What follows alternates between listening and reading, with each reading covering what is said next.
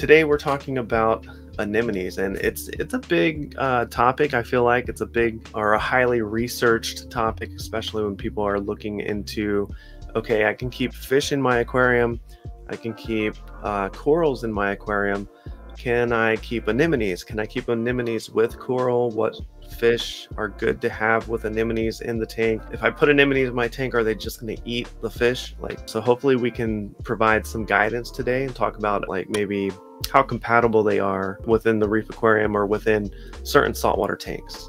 Absolutely. Yeah, so let's dive in here. Just a briefing on anemones. Anemones are organisms similar to even like zoanthids and corals themselves. It's pretty much just one giant polyp, pretty much. And they host, shrimp, clownfish, crabs, a couple other different organisms. Use them for protection because obviously they have stinging nematocysts. They're also closely related to jellyfish in that manner. Yeah, they're just super unique, and it's something to put in your tank, that can definitely be that wow factor. But there is a few cautionary aspects that come along with purchasing anemones for your reef tank. Yeah, and so which anemone do you want to start with? Let's do the most common one that you probably see in the hobby, the bubble tip. All right. So bubble tip anemone is probably one of the most gorgeous anemones, really, as far as blue light tanks, especially, because you can get them in almost any color you can think of, depending on price. I've seen bright yellow ones, just like this one. This looks like a little Hawaiian punch or something like. There's so many different names for all these anemones now. It's crazy. Rose, greens, purples. Yeah, there's a lot of cool colors, and they're one of the more easy anemones, to maintain. They're pretty hardy, especially now that they've actually been aquacultured and they've been grown in captivity for so long. So they can be a good, first anemone choice, especially if you have a tank that's more dominated with blue light, because you're going to be able to appreciate it more than some of these other anemones that we're going to mention. But yeah, perk to this, it's relatively easy to keep. I still wouldn't add them, right away to your tank. I would wait a few months, let your tank establish, see how some of your corals are doing, if they're doing good and growing out. Maybe throw in a cheap bubble tip and see how it goes.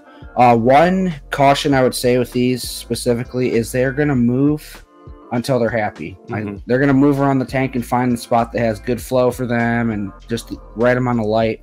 So just be cautious with that. And some people even cycle their tank without anything in it and throw some fish in there and put the anemone in there a few months down the road without any coral, just to kind of see where the anemone will settle, especially if you're really big into anemones. But if you do already have corals in your tank, you're just going to have to accept the fact that it's probably going to end up walking over some of your corals. I've had some sit in the same spot for a year, and then all of a sudden they decide to move. And sometimes they do it in the middle of the night. You wake up the next morning and your bubble tip's on the opposite side of the tank. So it's no fun, but they are super cool anemones, and they're relatively easy to care for. Yeah, they definitely are, and they are some of the more easier anemones to keep. And like you were mentioning, it's what I recommend to people as well, is if you can keep coral in your tank, then your tank's probably ready for anemones. In my opinion, you don't want to just throw it in there right off the bat, right? You want to get through the cycle. You want to make sure you're doing well with corals, with whatever you're keeping in your tank. Make sure you have an understanding of some of your tank parameters and stuff like that before you go throwing anemones in your tank. But another key factor with like bubble tip anemones, well, with any anemone really, is they like intense light. So you want to make sure you have the light that is, if it's good enough to keep coral, then it's probably good enough to keep an anemone. Bubble tip anemones, they like to attach their foot to the rockwork, and they're going to burrow that foot down and around. So once they lock in, once they find a spot in your tank that they're happy with the water flow, more than likely they're going to stay there for a while. But like you said, after a year it decided to move, and maybe something changed in your tank. I know for me, I've had anemones hang out in the same spot of my reef tank for like 3 years plus, and then I would move a pump or something, or the water flow would change, and then they just started to move, or they would split and multiply, and then I would wake up and find like 2 anemones on the left side of the tank, 1 on the glass, getting like really close to my circulation pump and making me kind of sweat a little bit, Yeah. But yeah, bubble tip anemones are great, and they're fairly common in the hobby. Super popular and pretty easy to keep. Definitely. Yeah, I mean, they can be pretty cheap depending on what ones you're looking for. Like the simple green bubble tip probably run you like anywhere from 30 to like $75 right in that range, maybe a little more.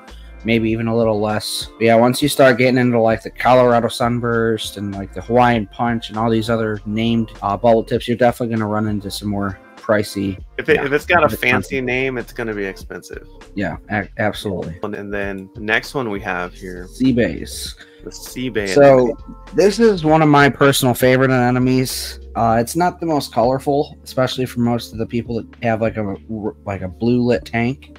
Yeah. But for me, you know, my tanks are white most of the time, and I enjoy a good Seabae anemone. They're relatively easy to get pretty much any wild clownfish to host in pretty quickly. I've always wanted to, you know, set up another tank with like a Seabae anemone and some like pink skunk clowns. I just think that'd be really cool. But these anemones specifically, most of the time you're going to find them. They like to be in the sand. They'll bury their foot and usually attach to the bottom of your tank. Then they spread out kind of like a pizza over the sand. It's pretty cool. They get pretty big. Even if you purchase them and they're relatively small, they'll open out to a pretty large size. Because, I don't know, every experience I've had with these anemones, they love the sand more than anything. They don't really attach to the rock. I'm not sure why, and I'm not entirely sure where exactly they're collected specifically, but I'm guessing it's the sand bed, because every time I see, you know, some footage of them like being filmed in the wild, you know, you see the Seabae on the sand with some cool clownfish. But yeah, these are really hardy in my experience too. Okay. Back in the day, this is one of the first anemones I ever kept, and I put it in the tank like the second day, and this is before I really knew much of anything. Okay. All right. But it lived and it did extremely well. Interesting. Yeah, I was not the greatest caretaker at that time. Yeah, at least my experience is you see that Seabae anemones are a little more challenging to keep than like a bubble tip or a long tentacle. But that's cool that it did really well for you, especially after just a couple of days you threw one of these in there. Yeah, I've never had any issues, and I've kept quite a few of these specimens. Nice. But, I mean, it could depend on the tank technically too, and that's really with any of these anemones. But yeah, they're different, they're unique. And if you got a well-established tank and you want to try something different and you don't have an anemone yet, try a Seabae if you want, you know. Try something different. They don't really have much of any color though, so just keep that in mind.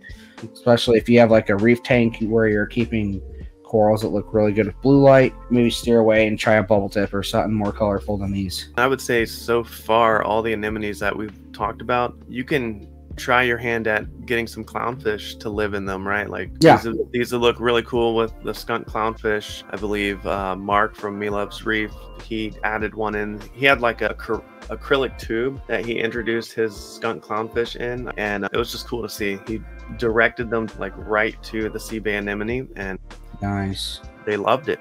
And he had like 5 of them or so, I believe, in there, and it was just really cool to see. But yeah, I love skunk clownfish. I got 2 in my bubble tip anemones right now, and they're doing great. Awesome. If you enjoyed this video, then I know you're gonna love the full podcast episode. Go ahead and click or tap your screen to watch that. Thank you so much for watching, liking, and subscribing, and I will see you next time on the Coral Reef Talk.